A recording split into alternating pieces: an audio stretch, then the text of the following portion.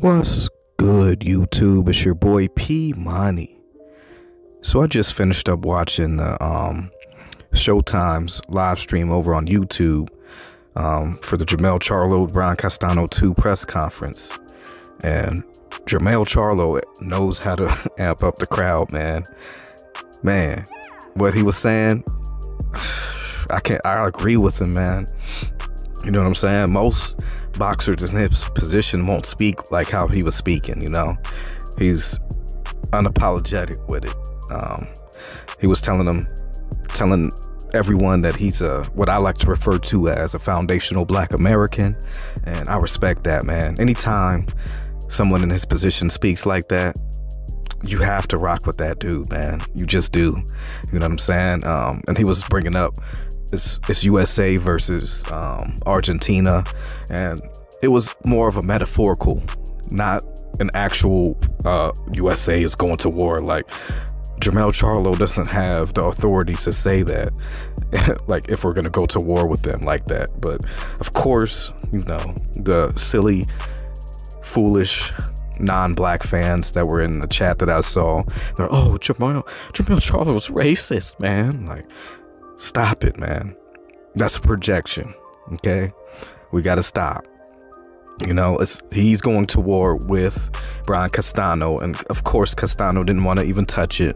He was scared to say anything about that. It was just him amping up the fight even more. That's all it is, man. It was just him amping the fight up. But Charlo, when he was talking about his blackness, I respect that, man. I respect that 100. And I just feel like Charlo's gonna do what it takes. He's gonna make the necessary adjustments, and he's gonna get the victory on Saturday night, man. I really see it. Castano, he needed extra time off. This fight was supposed to happen already. I think it was supposed to happen in like March or something like that. You know what I mean? He had to pull out, saying that he had an injury and all that. And that type of stuff, when that stuff happens, that makes me question the fighter. You know what I'm saying? But that's neither here nor there. The fight is going to happen on Saturday.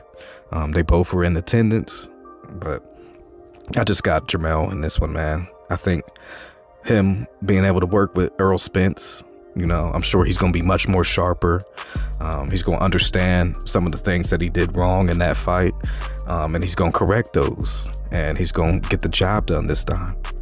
And I just don't see Castano being able to do anything.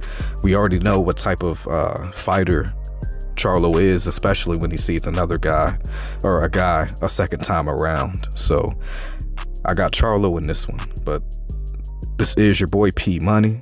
Tell me what you guys think, and I'm off this.